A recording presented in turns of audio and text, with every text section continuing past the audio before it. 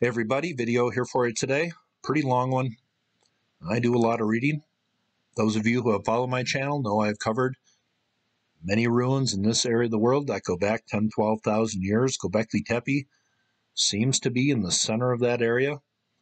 So what I thought I would do today is read an archaeological report from Klaus Scmidt on Gobekli Tepe right down here.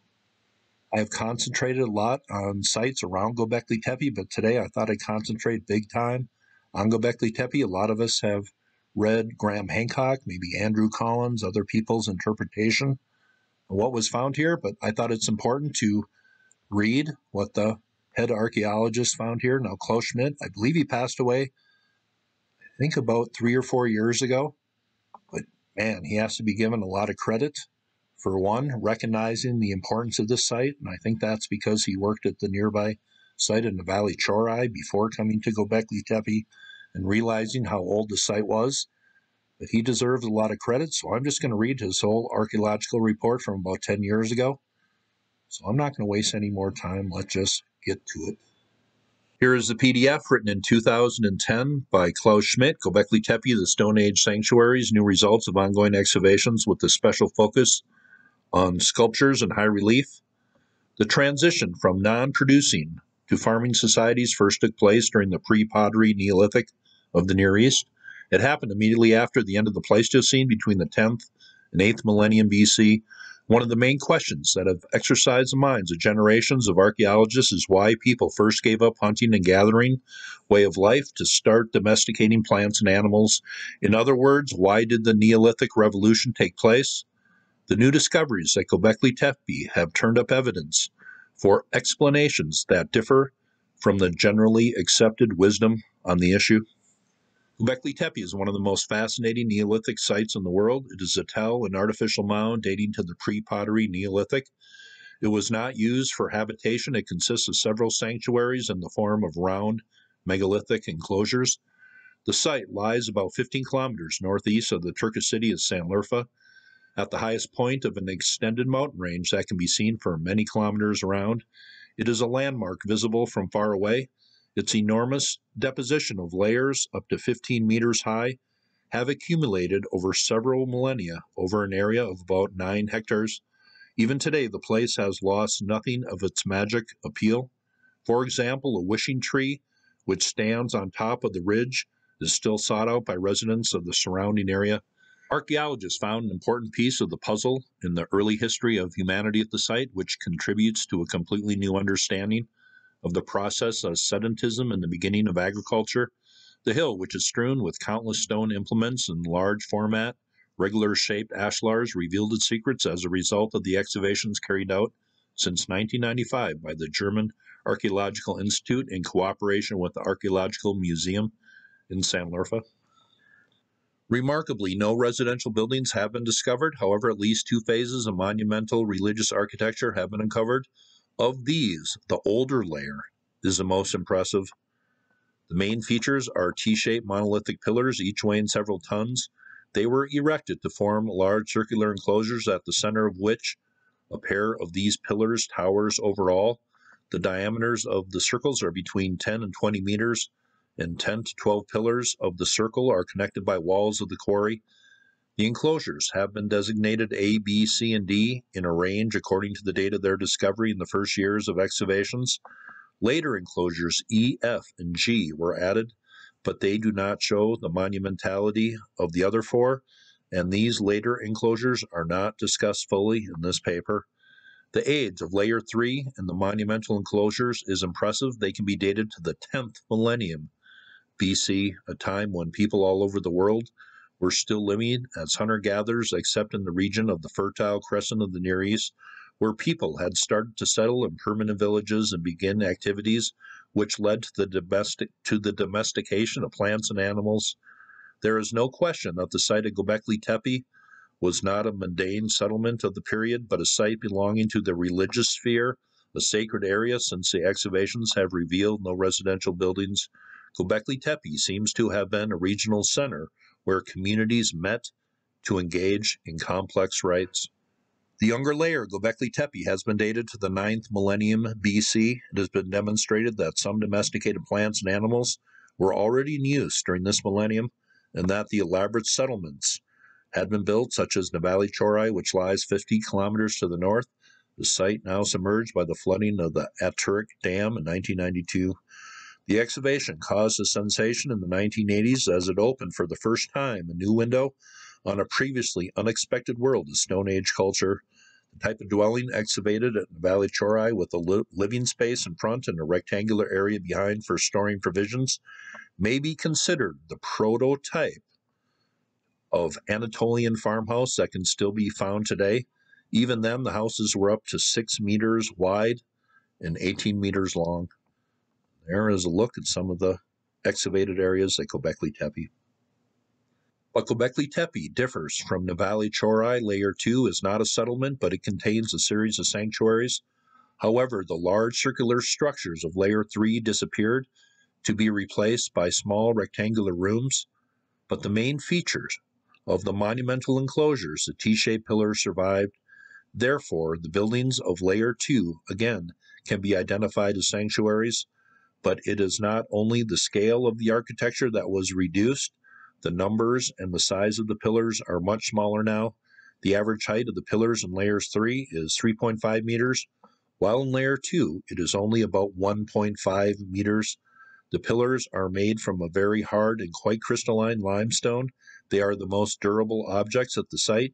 To produce monoliths with a length of 4 to 5, sometimes even 7 meters, Neolithic people needed limestone of supreme quality, which cannot be found everywhere. This is one reason the sanctuaries were erected at Gobekli Tepe Plateau, as it consists of a limestone of such quality. The pillars are usually connected by the walls, which define the inner and outer spaces of the enclosures. The walls are built mainly from ashlar stone, sometimes including spoile, fragments of pillars and other shaped stones common at the site. In secondary use as wall stones, there is a 2-centimeter thick layer of clay mortar between the stones. The mortar causes a serious problem for the conservation of the site. Rainwater is disastrous for it, as the soft clay is easily washed out by the water. The same problem exists with alien forces. Wind erosion, again, is a big problem. And there is a third danger. Insects like to build nests in the spaces between the stones, as the clay mortar is very soft and holes are dug easily. The mortar may originally have been tempered, but the preservation conditions for any organic remains are very bad, with the exceptions of bones, which exist in huge amounts. But there are almost no other organic remains, as the use of fire at the site has not been noted. It says, it has been a great advantage to archaeology that, after a period of unknown duration, the sanctuaries of the older layer at Gobekli Tepe were intentionally and rapidly buried, a process which seems to have been a certain part of their use from the beginning. The older surfaces that can be observed in the excavations and the processes that occurred in the sediment have been subjected to paleological analysis, allowing the filling to be dated. Moreover, the circumstances in which the structures are filled are a matter for speculation. Was the act of filling part of some ritual? Was the ritual carried out repeatedly? The origin of the filling material is unknown. The provenance of the material is not unimportant, as some 500 cubic meters of debris would be required to backfill enclosure D alone. Moreover, the material is not sterile soil. It consists of many chips and pieces of limestone, usually smaller than fist size, and many artifacts, mainly of flint, but also fragments of stone vessels, grindstones, and other groundstone tools. Besides the stone artifacts, there are many animal bones, mostly broken into small pieces. As is usual for waste, the bones are primarily of gazelle, but in terms of weight of meat, wild cattle is the most important species. Other species of importance are red deer, onager, wild pig, and wild capravids. There are no domesticated animals or plants. The enclosures date to the period of transition from hunter-gatherer to farmer societies during the 10th and 9th millennium in the Near East. It should be mentioned that bone material from the backfilling includes some human bones. Their appearance is similar to the animal bones. They were broken into small pieces. Several have cut marks, and it appears they were treated in a similar way to the animal bones. As a study of these finds is in progress, no final results can be given here. While cannibalism as an explanation of the appearance of bones within the remains of hunted animals cannot be excluded, it seems probable that these bones attest to the special treatment of the human body after death, a custom known from many pre-pottery Neolithic sites in the Near East. It seems probable that the presence of human bones in the filling material should strengthen the hypothesis that there are primary burials somewhere at Gobekli Tepe, burials which were opened after some time for a continuation of very specific rituals performed with the dead. In recent excavation seasons, surprisingly new discoveries were made in Layer 3. The floor was reached in enclosure C and D, which has been under excavation for over 10 years. A terrazzo floor was predicted, as such a floor had been excavated in enclosure B, but in both enclosures the floor was natural bedrock, carefully smoothed. As in enclosure E, the so-called Felsen Temple, located outside the mound at the western plateau, two pedestals where a central pair of T-shaped pillars was erected were cut out of the bedrock in the center of both enclosures C and D.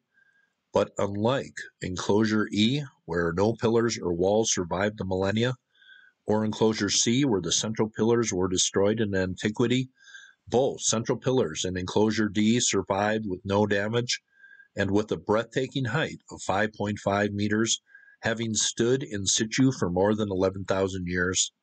There is only a small problem regarding their stability, as slow pressure has caused the pillars to shift into a slightly oblique position. Without support, much better without re-erection of both pillars into a vertical stable position, both would fall down after the removal of the surrounding sediment, which covered the enclosure completely before excavation, being the result of the backfilling process during the pre-pottery Neolithic period. The stabilization of both pillars work began in 2009, was one of the main goals of the 2010 spring season, a task which has been completed successfully in splendid fashion. At this point, it must be mentioned that the general goal of the excavations is not to reconstruct Neolithic architecture, but to expose several of the important monuments, to understand their meaning, and to keep in their original fine spots and protect them from weather and other destructive forces. Only in some exceptions can pillars or other parts of the architecture not remain in their original positions. The pillars in enclosure D, which had to be re-erected to enable excavations to continue there. The T form of the pillars can easily be interpreted as anthropomorphic, and some of the pillars appear to have arms and hands. Undoubtedly human they are, in other words, stone statues of human-like beings. The head is represented by a cross on the pillars, and interpretation supporting by the pillar from Nevali Cori, where a longer face section and a shorter back of the head are observable, corresponding to their natural proportions. The head is represented by the cross on the pillars, and interpretation supported by a pillar from Nevali Cori, where a longer face section and a shorter back of the head are observable, corresponding to the natural proportions of the human head. Differentiation of the sexes was evidently not intended. It is also clear that the minimalist form of the representation was intentional, because other statues and reliefs found at the site offer sufficient proof of the artist's ability to produce naturalist work. Very often a specific attribute is depicted on the pillars. Two bands in flat relief are visible on the front of the shafts, somewhat resembling a stole, and it is highly probable that this motif actually refers to a specific garment. It is possible that only certain persons were permitted to wear the stole, being an important element of a ritual robe. Perhaps the stone buttons, which occur in large numbers at Gobekli Tepe, are from a robe of this type. An important role must also be ascribed to the pair of pillars at the center of each space, which tower over the other pillars. It seems probable that they depict twins, because twins, or at least pairs of brothers or sisters, are a common theme in mythology. The explanation that they may simply represent the classic duality of man and woman can be excluded after a recent discovery in Enclosure D, the central pair of pillars, pillars 18 and 31, and their flat reliefs depicting arms have been visible for several years. The western pillar is wearing a necklace in the form of a brucranium, the eastern one a necklace in the shape of a crescent, a disc, and a motif, two anathetical elements whose meaning is not understood. This eastern pillar also holds a fox in the crook of its elbow. In the 2009 season, the previously hidden lower parts of the pillar shafts were excavated. It was no surprise when hands and fingers soon became visible, but a few hours later, a sensational discovery was made. Both pillars were wearing belts depicted in flat relief just below the hands. A belt buckle is visible in both cases, and on the eastern pillar, there are decorations on the belt in the form of H and C-shaped figures. However, there is an even more interesting feature. A loincloth covering the genital region hangs from each of the belts. The hind legs and tail of what appears to be fox pelts are visible. The loincloth covers the genital region, so the sex of the two individuals is unclear.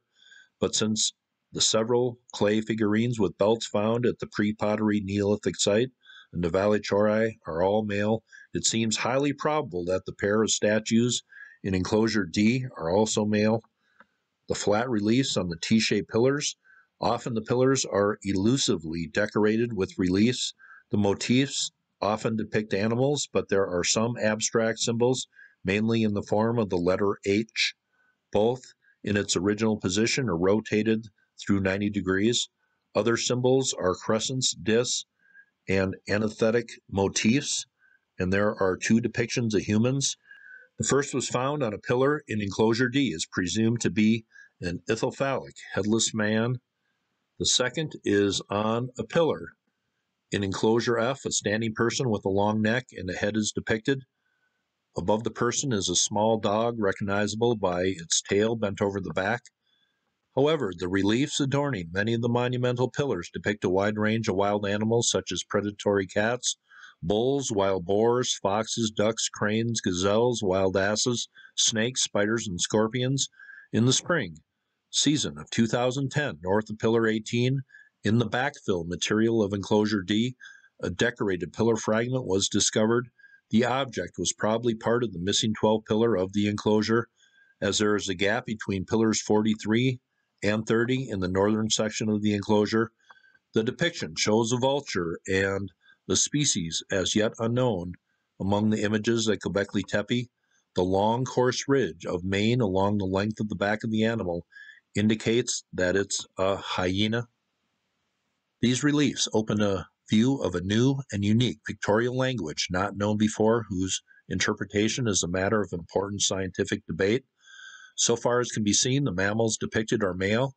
It remains a mystery whether the relief images were attributes of the pillars or whether they were part of a mythological cycle. They may have a protective aspect serving as guards, or perhaps, more probably, are part of a horrific scenario, somewhat like Dante's Inferno. And I find that interesting because we know the nearby site of Abu Huraira was taken out 12,800 years ago by an impact event. The animal reliefs are quite naturalistic and correspond to the fauna of the period. However, the animals depicted need not necessarily have played a special role in people's everyday lives. As game, for example, they were rather part of a mythological world, which we have already encountered in cave paintings.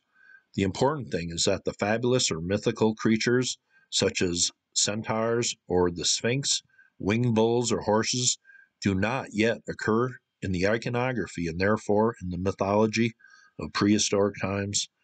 These creatures must be recognized as creatures of higher cultures which arose later. In this context, it has to be mentioned that there is the exception of anthropomorphic beings with animal heads, a group which can be summarized under the term goat demon, creatures already known from other Paleolithic art, but so far not seen at Gobekli Tepe. Another exception is the so-called Birdman, a sculpture excavated at Nevali Cori, whose meaning is unclear.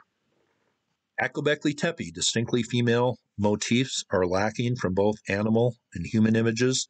There is a single exception, a naked woman engraved on a stone slab placed between the so-called lion's pillars. But it seems clear that this depiction is not part of the original decoration, but probably belongs to a group of engravings which can be classified as graffiti. In Nevali Cori, in contrast, of the clay figurines that have been found nowhere else in such abundance, 700 in number, over 90% are anthropomorphic objects, and male and female figures occur in equal numbers. The complete absence of clay figurines at Gobekli Tepe is most remarkable. This surely reflects the different functions of the ritual buildings at each location. While the buildings of Gobekli Tepe have a possible connection with burial customs, at Nevali Cori it is possible to examine a village settlement and everyday life. The use of clay as a material for the male and female figures found here is not insignificant. The smaller stone figures that were also discovered exhibit a completely different and much richer iconographic repertoire, which repeats a stock of motifs associated with the large stone sculptures and reliefs at Gobekli Tepe. It is now clear that the T-shaped pillars have an anthropomorphic identity, but who are they? As their faces were never depicted, they seem to be impersonal, supernatural beings from another world, beings gathered at Gobekli Tepe for certain, so far unknown purposes.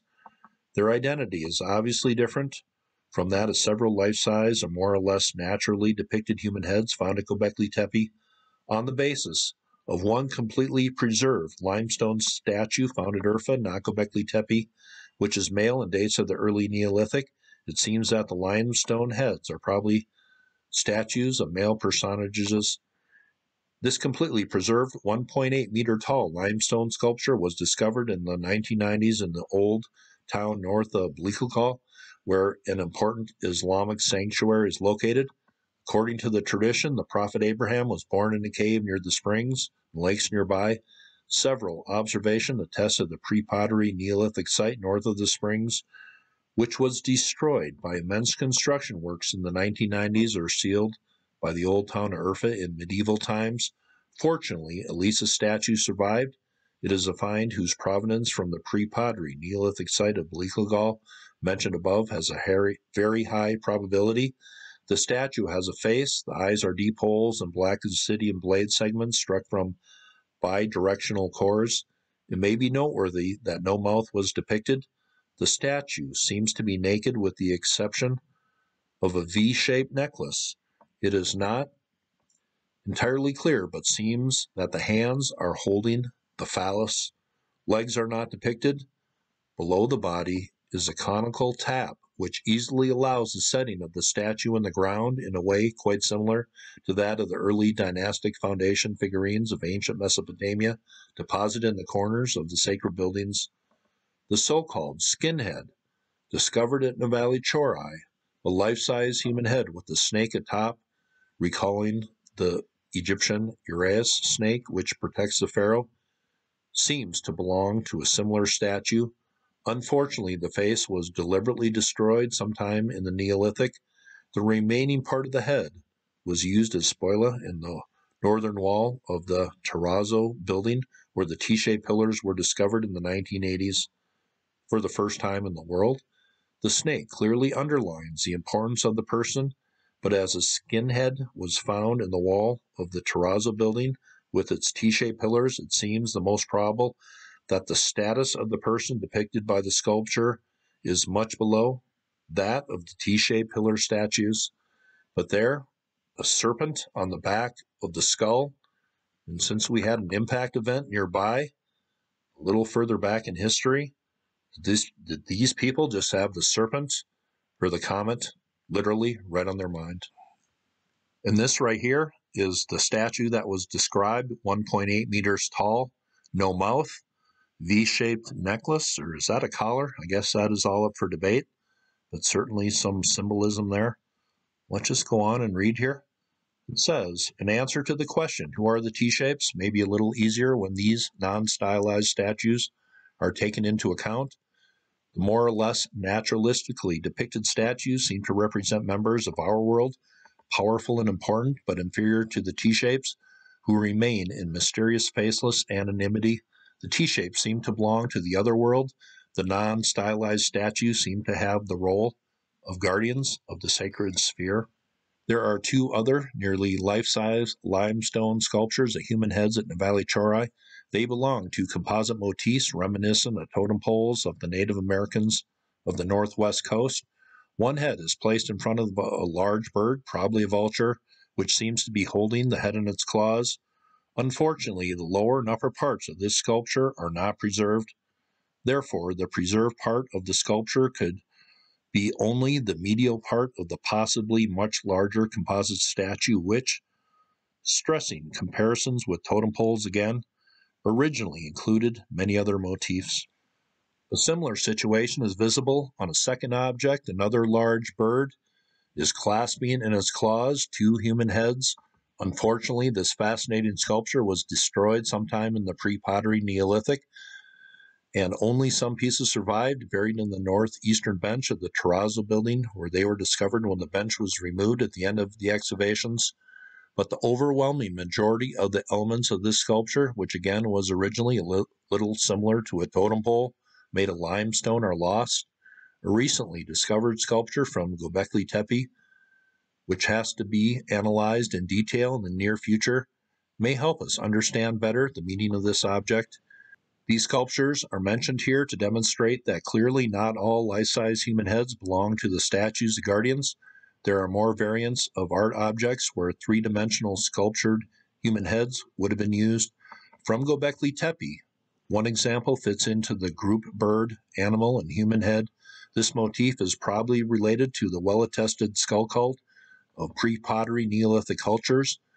4 human heads are known from Gobekli Tepe. They probably belong to the sculptures similar to the Urfa statue.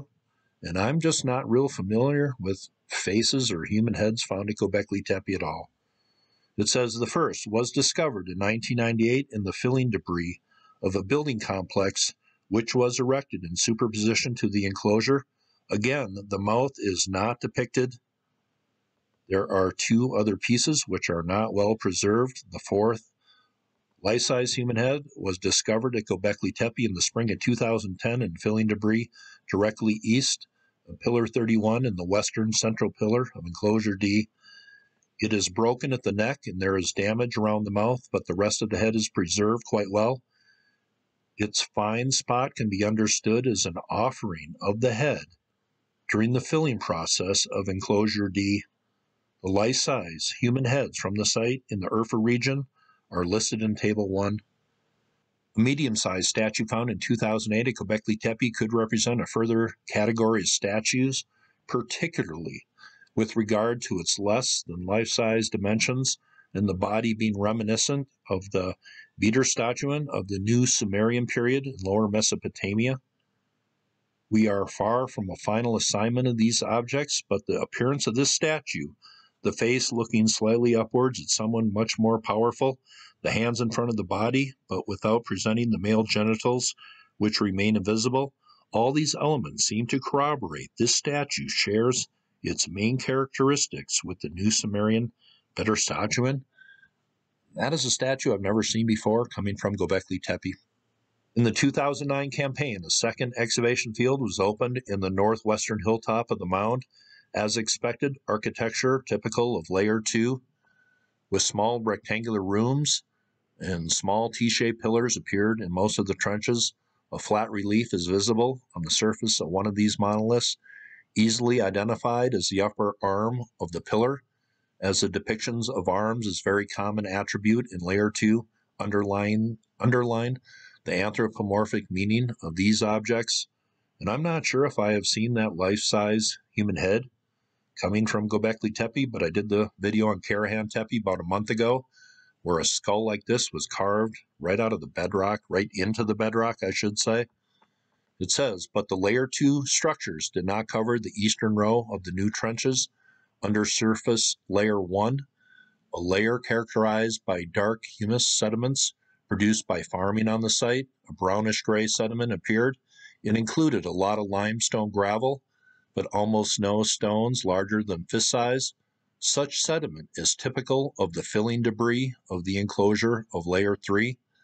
Expectations that a structure of Layer 3 lay below the filling was soon justified as part of a megalithic pillar was found.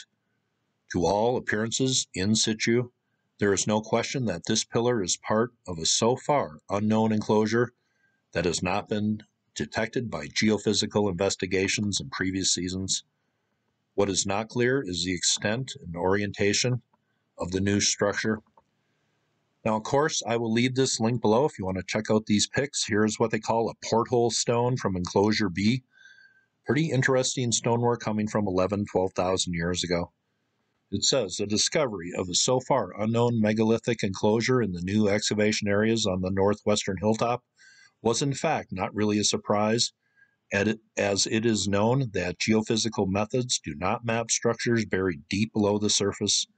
The single monumental pillar found in this area was nearly 1 meter below the surface. Other pillars which can be expected to belong to the structure have not been discovered, which obviously can be explained by the suggestion that the missing pillars and walls are buried quite deeply. Therefore, they remained invisible in the geophysical record. Remember, this is written in 2010, so some of these areas might have been excavated. It says, but another find from these areas is unique and so far very exciting. It belongs to the group of so-called porthole stones.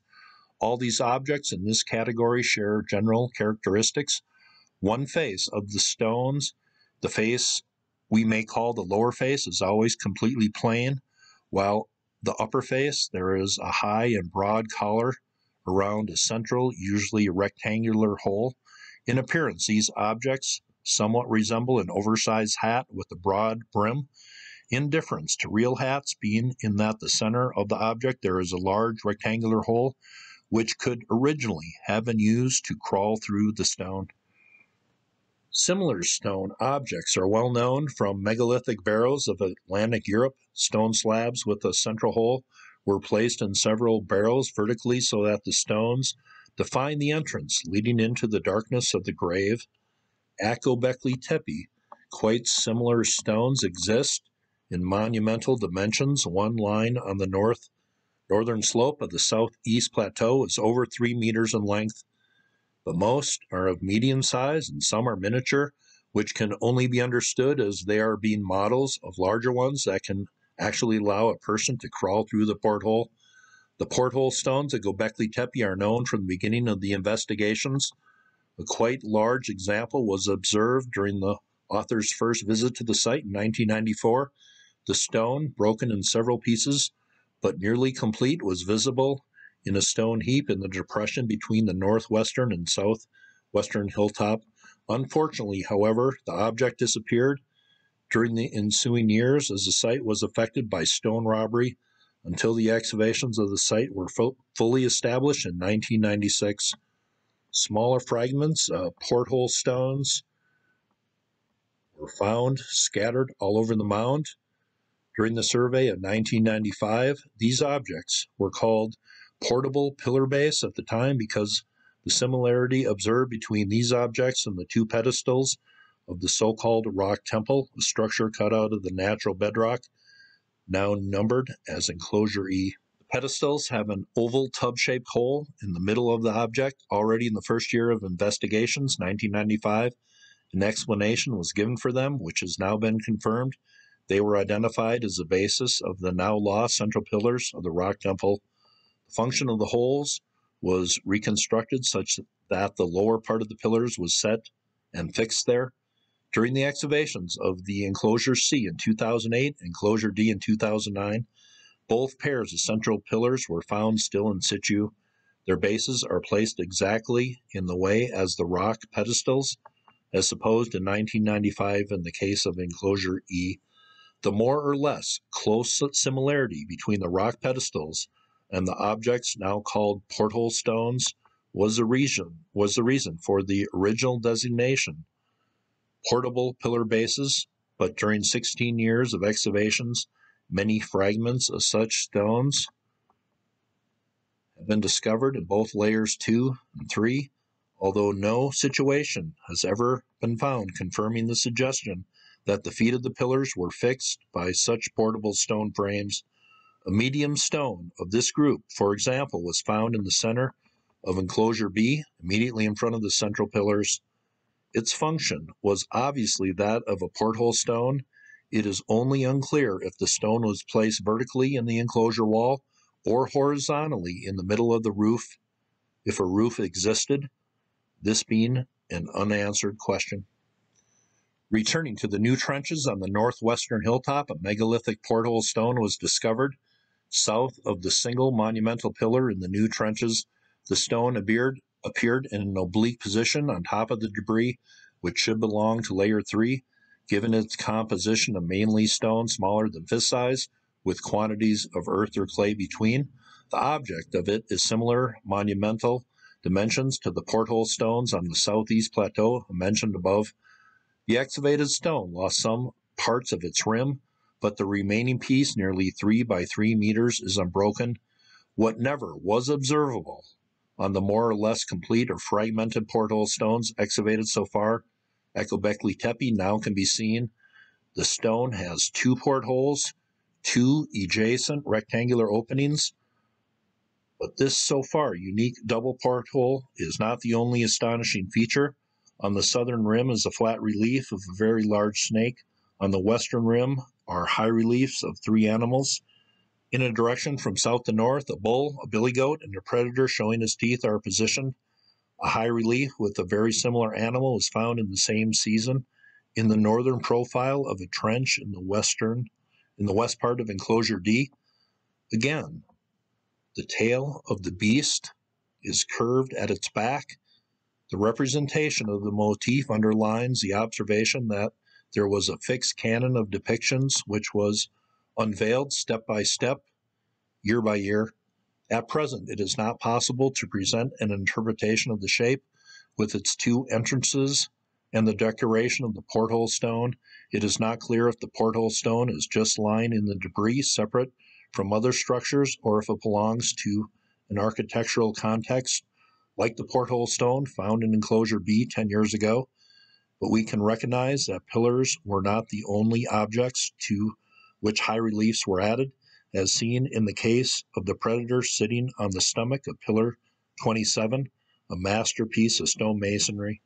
Several high reliefs on limestone slabs of unknown size and shape now seem to have originally been parts of porthole stones.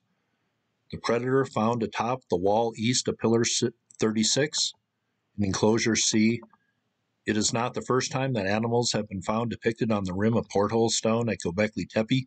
There are several fragments with relief, but the motifs are quite small, or the preservation of the surfaces was so poor that there remain doubts as to whether a relief was present. It is possible that the form in question was not an image, but an irregularity in the stone. But there is a porthole stone with a serpent, a bull, a few other animals there, and you notice those little cup marks all around the porthole stone. That is pretty interesting. Here in figure 25, it says high relief of a predator on a stone slab, probably part of a rim of a porthole stone from the bulk west of enclosure D, length 53 centimeters. Not sure if I've ever seen that before. But it said, at the so-called Lion's Gate at the entrance of the Dromos, a structure south of enclosure C, which has not been completely excavated, a second type of porthole stone without a collar around the stone has been discovered. Placed vertically at the entrance was a limestone slab of a flat relief of a wild boar. Below the porthole, the animal is depicted upside down, lying on its back, legs stretched away from the body. While there remain some doubts as to whether the stone was originally made just for this purpose or used in its current position in its secondary function, it seems most probable that the port stone and its depiction symbolizing the broader sphere of death, which is entered by crawling through the hole. That is very interesting. It says, however, the further investigations and finds will clarify this question. Here is a pic of that porthole stone with the boar upside down. It says fragmented porthole stone with the relief of a boar depicted side down. The stone slab is defining the entrance into the Dromo south of enclosure C. Very interesting pics in this PDF.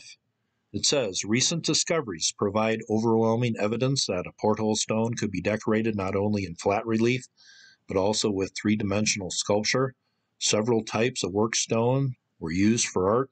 T-shaped pillars, both variants of porthole stone, with and without collars, kidney-shaped stone slabs, usually covering stone benches, and large stone rings of unknown function, reminiscent of the heavy stone rings used by ancient Mesoamericans in ball games. Megalithic objects and types of decorations are listed in Table 2. Conclusion: the transitional period of the late Pleistocene to the early Holocene in the southwestern Asia saw the emergence of the first large permanently settled communities. Permanent settlements dating to 12,000 to 10,000 years before present, currently under excavation, are producing unexpected monumentality and extraordinary rich symbolism that challenges our ability to interpret, especially in Upper Mesopotamia, in the center of the so-called Fertile Crescent. Large sites with exciting finds have been unearthed in recent years. The results of these ongoing excavations have not turned our picture of world history upside down, but they are adding a splendid and colorful new chapter between the period of hunter-gatherers of the Ice Age and the new world of the food-producing cultures of the Neolithic period, the extent of which had not been predicted some years ago.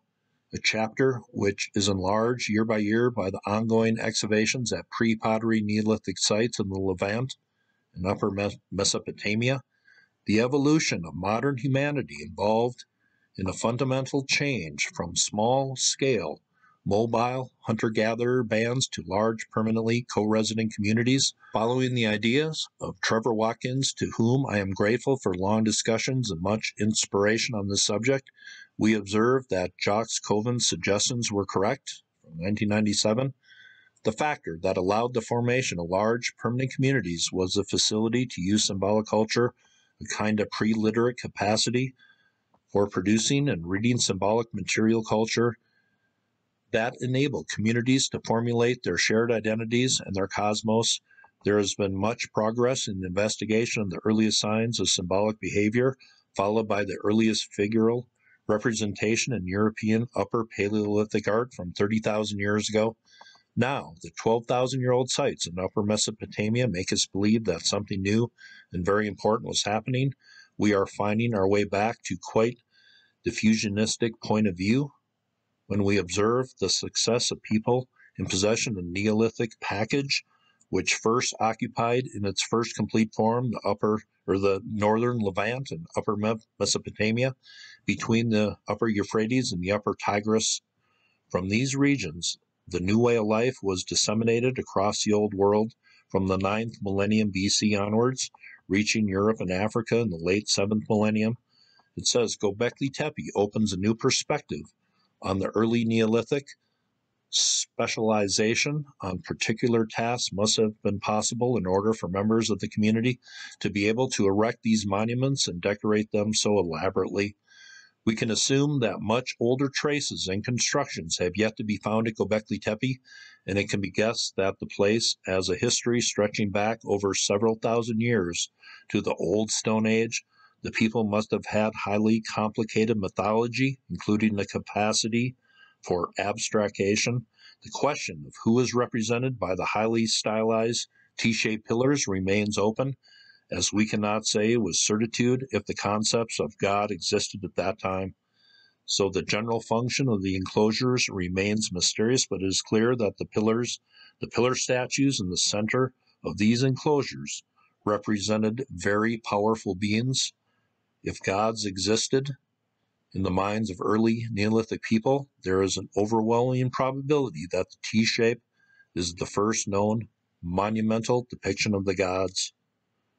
Further investigations will certainly provide us with more detailed information, but to understand the new finds, archaeologists need to work closely with the specialists in comparative religion, architectural and art theory, cognitive and evolutionary psychology, socialists using social network theory, and others. It is the complex story of the earliest large settled communities, their extensive networking, and their communal understandings of their world, perhaps even the first organized religions and their symbolic representations of the cosmos. Whew, that was a long one, but I certainly learned a lot. If you want to check out this, I will leave this link below. A lot of fascinating pics in here, some that I have really never seen before. And I really didn't want to edit this too much. I only allowed myself a certain amount of time for this video. But there is a look at Gobekli Tepe, porthole stones, cut marks on the very tops of the pillars. It's all very interesting. I hope you thought this was enjoyable, learned a lot, and I hope you all have a very nice day.